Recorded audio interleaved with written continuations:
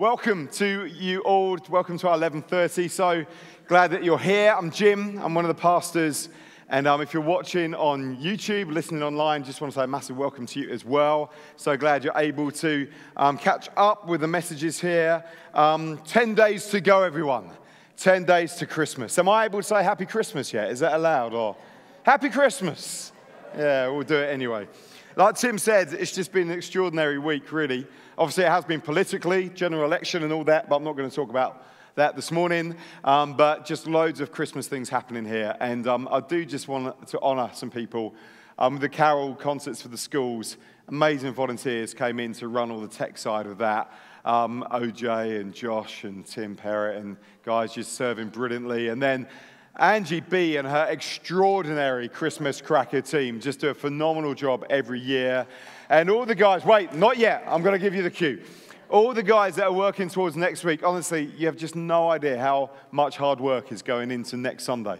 It's going to be a fantastic Sunday. And in so many ways, technical, hospitality, gifts, creativity, music, choir, just so much work. So as pastor here, I am so grateful for these amazing men and women who are giving themselves so fully. And I think they're representing us so well as a church. So can we now thank them and give them a big round of applause?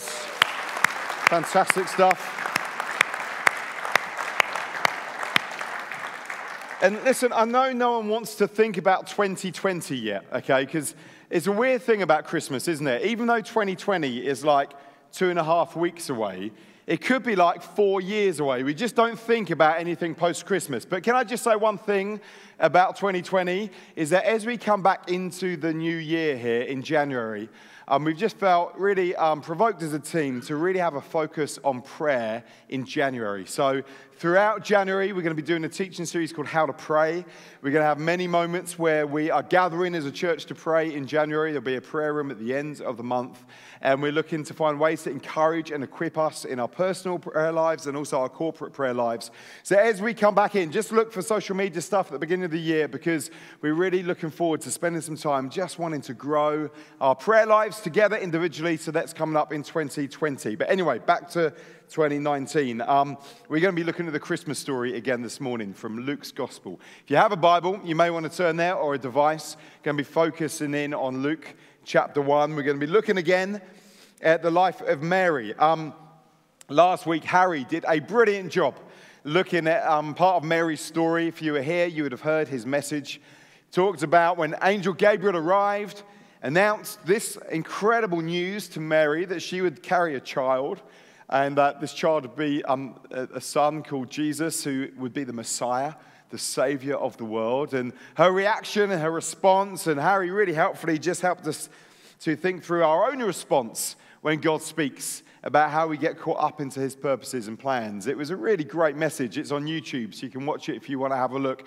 Although there was one moment, just if you were here, you'll know this, when Harry said, kind of quite, I thought, critically, he said, I had an opportunity perhaps to do an internship with someone like Mike Pedavacci, but instead I chose to stay here and have to work with Tim. And he kind of, if you were here, he kind of criticized having to stay here instead of going off around the world. So that one moment beside, it was an excellent message. But quite ironically, actually, when I was chatting to Harry during the week, years and years ago, many years ago, I also had the opportunity to go and work with Mike Pedavacci, but instead felt God was saying, no, knuckle down and get involved in King's Church. So his story is my story 15 years ago, so here we go.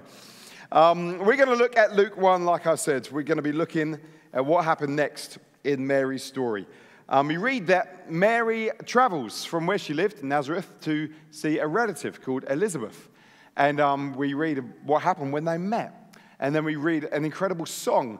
This message is titled Mary's Song that we read about in Luke 1. She sings this amazing song of worship in the opening chapters of Luke. And you may know it as Mary's Magnificat. That's what it's known as, from a Latin word that comes from the first line of the song. And I love reading Luke's account of Jesus' life. So there's 4 different accounts of Jesus' life: Matthew, Mark, Luke, and John. And Luke was a doctor. And he wrote a really thorough, well-researched and investigated account of Jesus' life. And he had a real specific reason what he was doing. If you look right at the beginning of Luke chapter 1, in verse 3, you'll see his reason for writing this account. He says, with this in mind, since I myself have carefully investigated everything from the beginning. I too decided to write an orderly account for you, most excellent Theophilus, so you may know the certainty of the things you've been taught.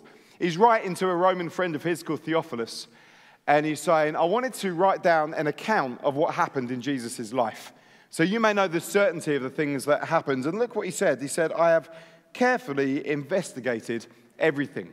We know Luke spent time talking with those who walked and lived with Jesus. He talked with eyewitnesses. He researched carefully everything that had happened in Jesus' life and wrote it down. So we know Luke is a very thorough account of Jesus' life. And we know that he spent time with eyewitnesses. And it kind of makes me think and ask the question, I wonder if Luke spent time with Mary.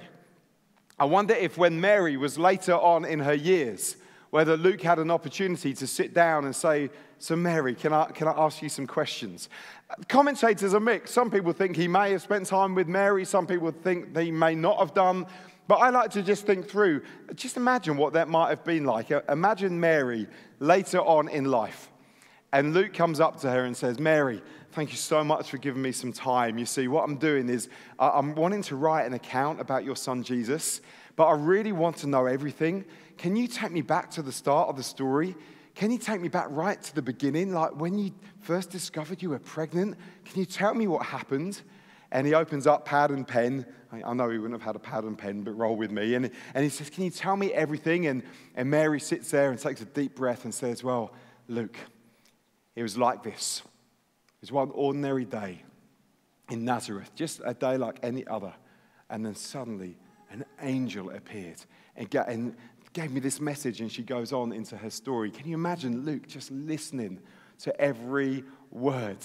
Just amazing. You know, we've got the privilege of having Terry and Wendy Virgo in our church. They're in the first meeting. There's been moments where I've said to Terry, tell me about when you became a Christian. Tell me what happened at the beginning of our family of churches that we're part of. And I'm just listening to every word. And can you imagine Luke listening to Mary's every word of what happened when Jesus, the story of Jesus, began in her life? Certainly, Luke contains some information that other gospel writers don't include, actually. He tells us about Elizabeth and Zechariah in chapter 1. I want to spend a little bit of time thinking about them. It's interesting how certain people aren't talked about in the Christmas nativity stories, even though they're right there in the story. So if you went up to anyone and said, tell me about Christmas, tell me the Christmas story and the nativity, what will they tell you? They will tell you about shepherds, and they'll tell you about wise men and donkeys and innkeepers and Bethlehem and stars and that kind of thing. No one, I doubt, will tell you about Elizabeth and Zechariah. It's really interesting as we look at Luke's account, because in between Angel Gabriel giving a message to Mary and Mary going with Joseph to Bethlehem, there's this story of Elizabeth. And she never gets talked about at Christmas, but she's right there, right in between the Gabriel story and Bethlehem, there's Elizabeth. And we want to look a little bit at what happened here. So let's read it. I'm going to read verse 39 just to 45 for the moment. So at that time, Mary got ready and hurried to a town in the hill country of Judea, where she entered Zechariah's home and greeted Elizabeth. When Elizabeth heard Mary's greeting, the baby leaped in her womb, and Elizabeth was filled with the Holy Spirit. In a loud voice, she exclaimed, "Blessed are you among women, and blessed is the child you will bear. But why am I so favored that the mother of my Lord should come to me? As soon as the sound of your greeting reached my ears, the baby in my womb leaped for joy. Blessed is she who has believed that the Lord will fulfill his promises to her." Let's just consider these verses for a moment. Verse 39 says, at that time, Mary got ready and hurried to a town in the hill country of Judea. At that time. At what time? Well, most people think it was as soon as pretty much Gabriel had come to announce the news that she was going to be pregnant with Jesus. Pretty soon after that encounter, Mary rushes to be with her elderly relative, Elizabeth, in a village in Judea, pretty much straight away. She'd heard from the angel Gabriel that Elizabeth herself was pregnant. If you look back at verse 36 of the story, Gabriel clearly says to Mary, even Elizabeth, your relative's going to have a child in her old age, and she who was said to be unable to conceive is in her 6th month. Elizabeth was carrying John the Baptist. who would herald the way for Jesus to come and prepare the way. And Gabriel had told Mary, even your elderly relative is also pregnant, 6 months pregnant. Maybe that's why she felt, I'm going to go and see Elizabeth. But it wasn't a simple thing to just do that. We hear that she went to see her and think, well, that's nice. She'd nip round the corner for a cup of tea. Between Nazareth and the hill country of Judea is a distance of about 100 miles. There's no trains, no cars, no Uber.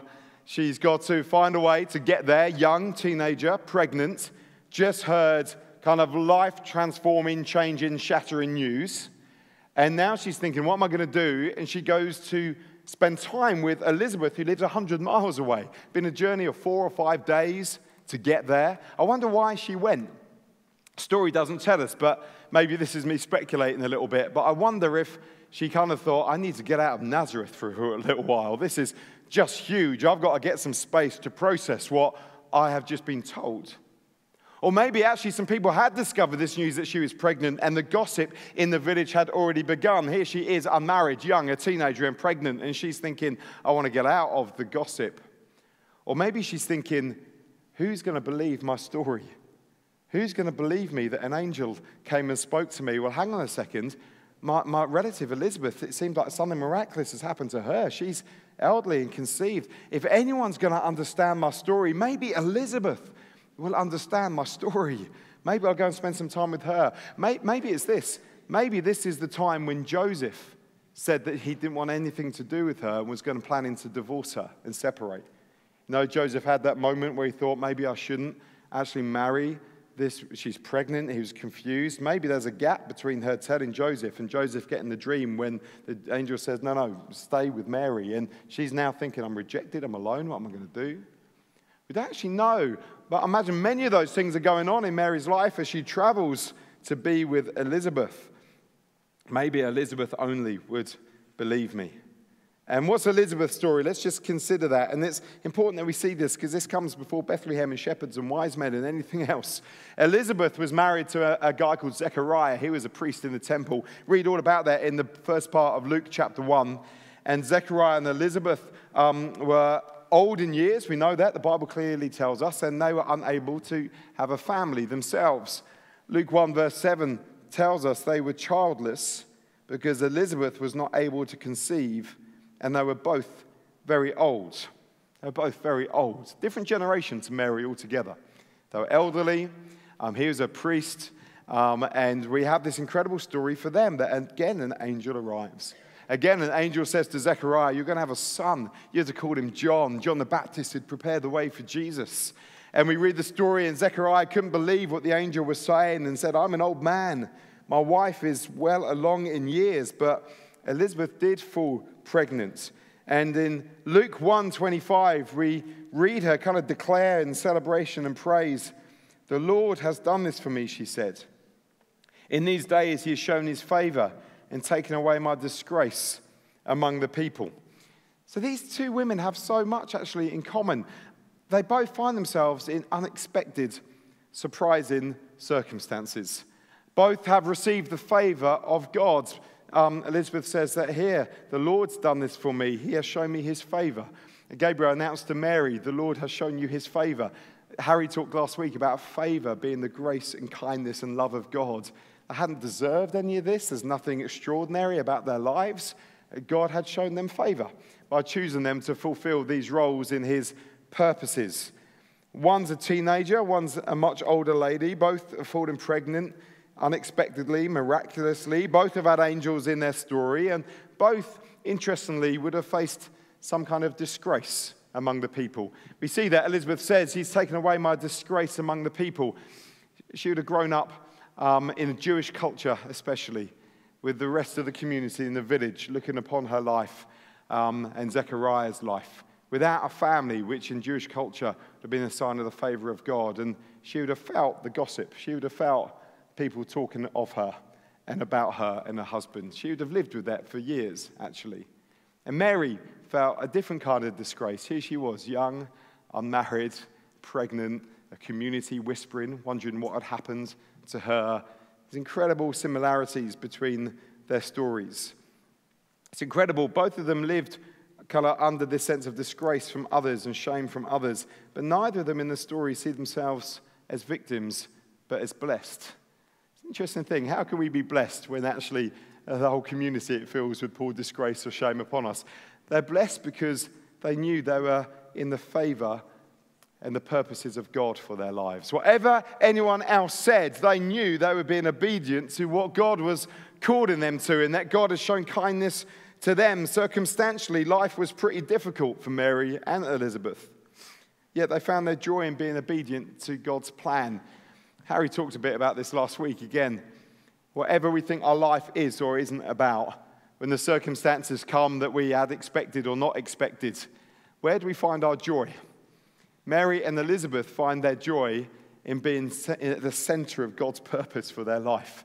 They're like, yeah, people may say what they want, and circumstantially this is pretty hard, but I know God, and I know His purposes, and I want to be right there, and that's where I'm going to find my joy, is to be obedient to God. And in our lives, there's an encouragement for us that we should not find our joy from our circumstances, nor our joy from other people's opinions of us, but our joy in being obedient to the will of God in our lives, because that is the best thing for us. Harry encouraged us to find out God's plan for our life and jump on board.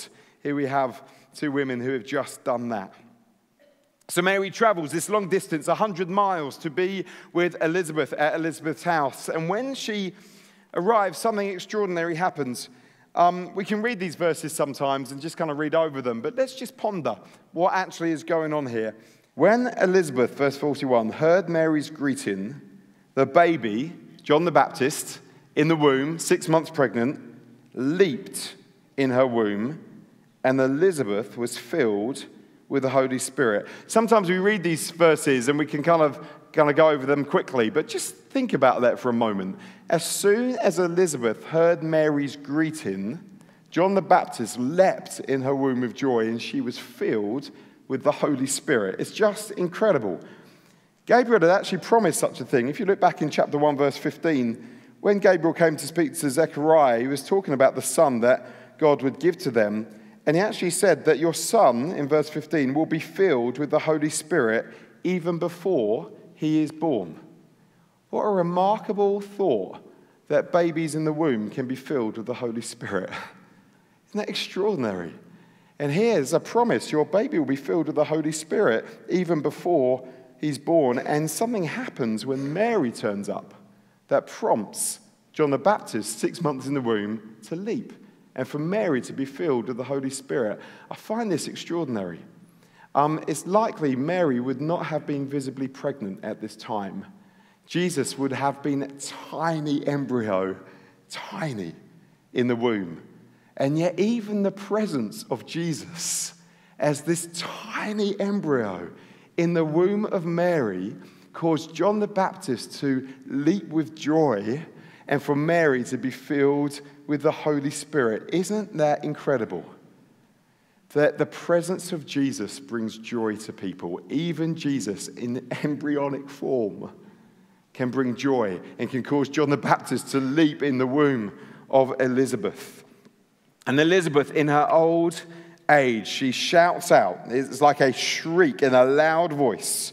This isn't a murmur. This is a declaration. Blessed are you among women, and blessed is the child you will bear. But why am I so favored that the mother of my Lord should come to me? Elizabeth knew something had happened in her young relative, Mary. But here's the thing. Mary would not have been visibly pregnant. And there's no WhatsApp, text message, email, postal system. There was no way Mary could have in advance told Elizabeth her news, but the moment Mary arrives and brings a greeting, Elizabeth knows something's happened. You're carrying my Lord. What a thing. This baby that can't even be visible, Elizabeth recognizes this is the child we've been waiting for. This is the Messiah. This is my Lord. This is the one I will worship in your womb. It's such a beautiful encounter, this, and so often we read over it and miss some of the detail of it. Here is Elizabeth declaring worship of Jesus, even though Jesus can't even be visibly seen in Mary's pregnant body yet, and she declares, You are carrying the Messiah. How did she know that? Because she'd been filled with the Holy Spirit, and the Holy Spirit had brought her a revelation. There is no other explanation than it's a supernatural message that she's received through the Holy Spirit, that Mary has been chosen for this purpose.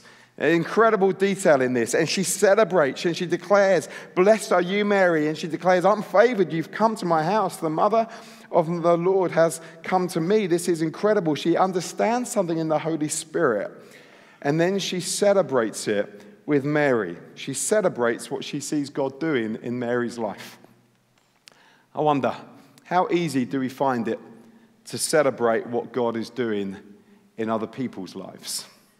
Now, this could have been a moment of real tension, actually.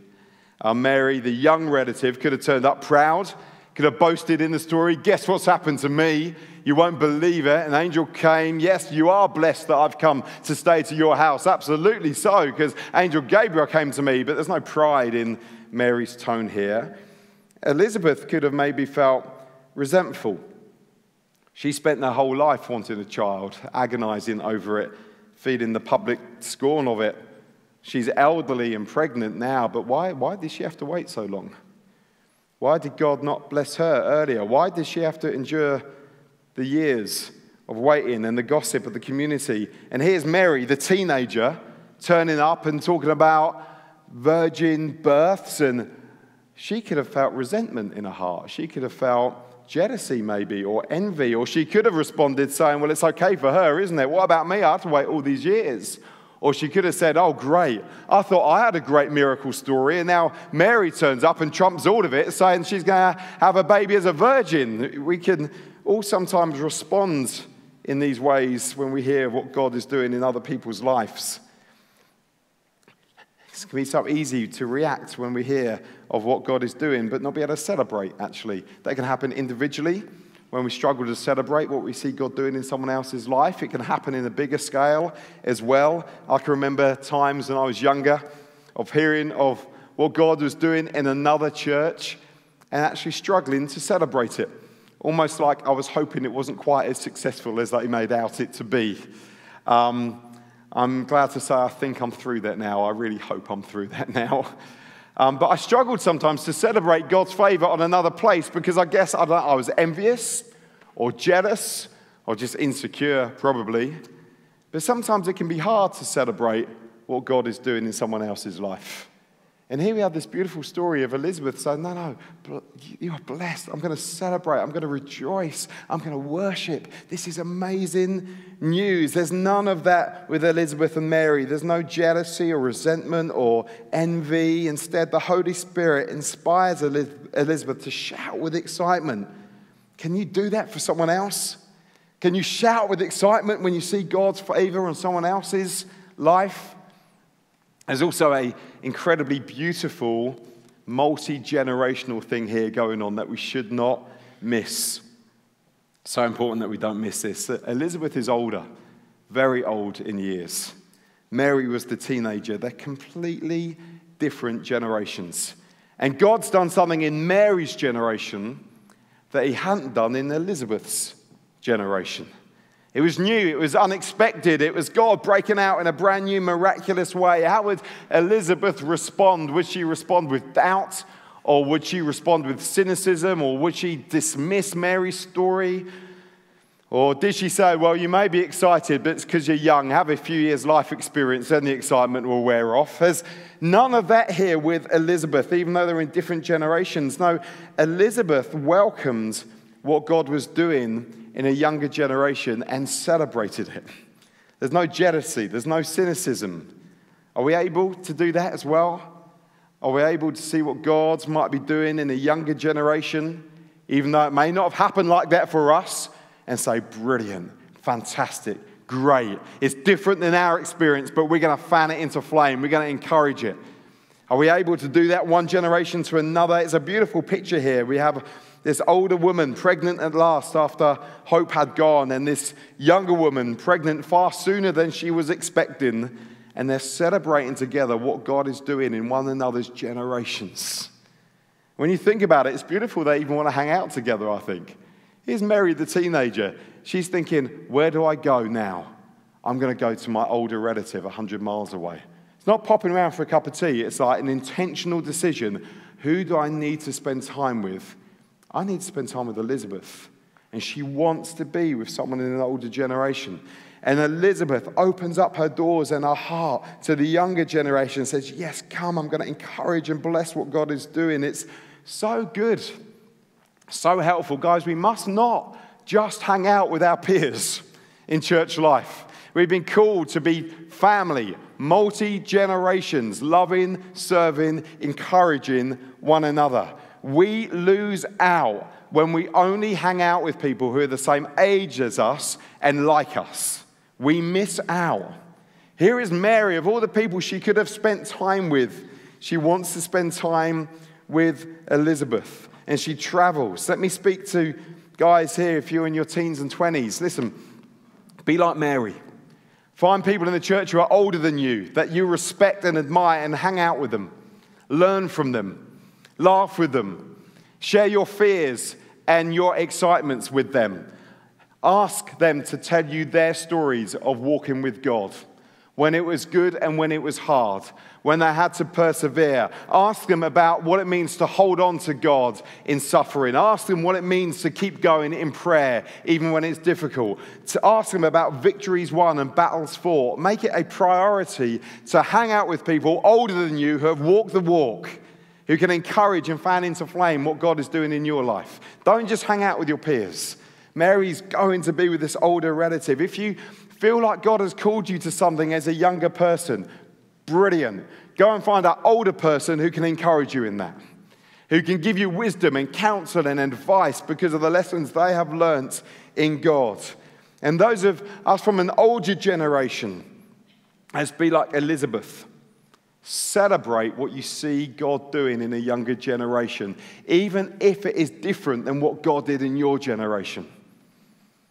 Celebrate it. Encourage it. Fan it into flame. It might look different. It probably will look different, actually, because God does new things all the time. Probably won't be the same as what God did in your generation. Doesn't mean it's not real and authentic. Encourage it. Encourage the grace of God that you see in the younger generation. This is a beautiful picture of different generations celebrating God together. And it's in this context that Mary burst forth in song. The Magnificat is a Latin word based on the first word of this song, and we'll read it together. Verse 46. Mary then, in response to Elizabeth, sings, "My soul glorifies the Lord, and my spirit rejoices in God, my Savior, for he has been mindful of the humble state of his servant. From now on, all generations will call me blessed, for the Mighty One has done great things for me. Holy is his name. His mercy extends to those who fear him from generation to generation. He has performed mighty deeds with his arm. He's scattered those who are proud in their inmost thoughts. He's brought down rulers from their thrones, but has lifted up the humble. He's filled the hungry with good things, but has sent the rich away empty. He has helped his servant Israel, remembering to be merciful to Abraham and his descendants forever, just as he promised our ancestors." And then we read, Mary stayed with Elizabeth for about 3 months and then returned home. Mary just bursts forth this incredible song of worship, of declaration of who God is. It speaks of his mercy and his provision and his promises. She sings about how God will overthrow the proud, but will raise up the humble, and how he will fulfill his purpose from one generation to another in the midst of everything that must be going through her mind. The uncertainty, the fear, the excitement, the nervousness, in all of her human emotion, Mary responds with worship and declaring how great God is. It's a personal song as well. Last week, Harry took us through the verses where angel Gabriel called Mary. We see that initially she was troubled by the angel's words. So she was troubled. Then it says she was confused. How will this be?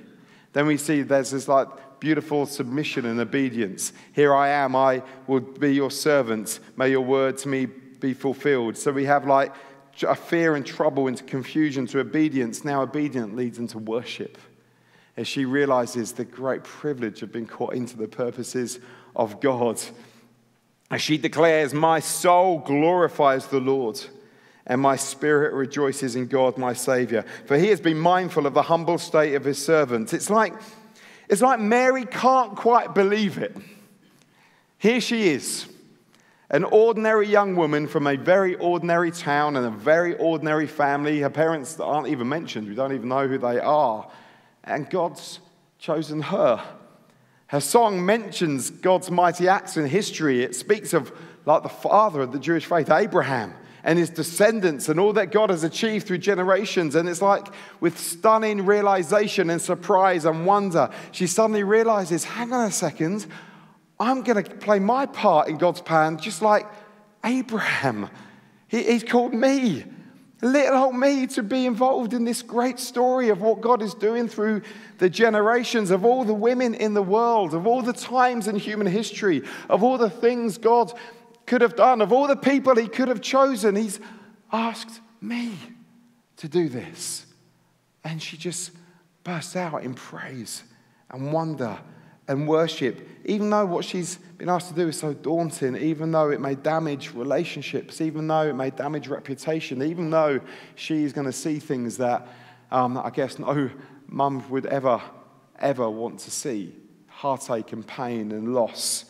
Even though all that is ahead, she still can't quite believe God's chosen her. It's personal for her. Look at verse 49. The mighty one has done great things for me, she sings out. It's like, he's done it for me from little old Nazareth. He's called me. What favor, what grace. Church, isn't that true of every single one of us? Yeah, sure, Mary's call was unique. It was unique to carry Jesus. But when we consider who we are and consider who God is, the fact that he would call us by name and say, you, I've got a plan for you. I've got a call on your life. I'm going to save, rescue you, and I've planned things for you to do. Shouldn't our response be just the same as Mary's? How blessed am I that God has chosen me? I still can't believe I get to do what I do in this job. It's the greatest, most humbling privilege of my life. There's moments where I say, I can't believe, God, you know everything about me. You know everything about me. And yet you've asked me. Wow. Doesn't it just want to bring you to worship when we consider God has chosen us? When we think of all the people he could have asked, at all the times in history, of all the people that seem more qualified, more able, more together. And he's like, no, I'm calling you to it. Doesn't want you should shout out in praise. This is amazing. This is awesome. Of all the people who could have asked. And Mary's so moved by this vision of God, the lover of the lowly, the one who raises up the humble, the one who calls us into his world-changing plans, that she just worships him. It just reminds us, church, as if we need reminding in the middle of Christmas and the next couple of weeks, the very heart of the Christmas story is a young woman worshipping God. If we miss worship out of the next couple of weeks, we've missed everything. If we've missed the point that the Christmas story is meant to call us to respond to God in wonder, we've missed everything. Mary is caught up in wonder that she gets to play her part. She is not concerned at all that people should be worshipping her for carrying Jesus. There is nothing in this that she is elevating herself. All she wants to do is elevate the Father and say, look at him. Look at him. She wants all worship to be focused at him. Right at the center of the narrative is a young woman worshiping God. May I encourage us, at the center of our Christmas story is men and women worshiping God, for calling us into his purposes and plans. If God has chosen you, if he's called you, if he's rescued you, if he's invited you, what should our response be? My soul glorifies the Lord, and my spirit rejoices in God, for he has been mindful of the humble state of his servant. That's true of you, it's true of me. The story of Mary and Elizabeth actually reminds us that with God, it's often those on the margins that get drawn into the center of the story. Isn't that wonderful? He chose to occupy himself with two quite obscure, humble women, one old and barren, one young and a virgin. And God wants to occupy himself with you. with us this Christmas. Ordinary as we are, broken as we are, on the margins as we are, he says, come, I'm with you, come to me. I want us to worship in a moment, so let me start to land. It's amazing when you think back to Luke's reason for writing this. He's writing to his friend Theophilus. I'm writing you an account of everything that happened right from the beginning. I've thoroughly investigated.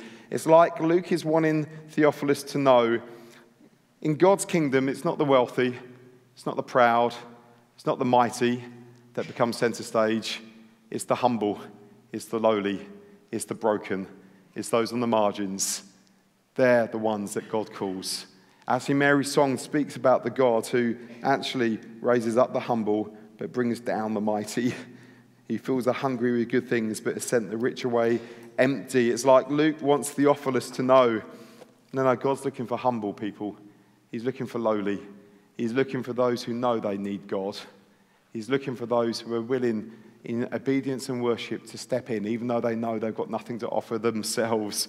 Not the proud or the mighty or the rich who have the last word, but ordinary, humble, lowly men and women. This is what he's done in Mary's life. This is what he's done in my life. It's what he does. Takes us ordinary as we are. Says, come into something extraordinary through me. And Luke is saying to his friend Theophilus, look what God is really like. He's not impressed by our pride. He's not impressed by our power or our money or our might. He's impressed by our humility and our willingness and our servanthood. God wants to include you in his purposes, but the response always, when God gives an invitation to us because of his kindness, must be worship, must be to say, the mighty one has done great things for me, so I will rejoice in him. Shall we worship together? Shall we worship? Let's just spend some time. I wonder, team, if we can...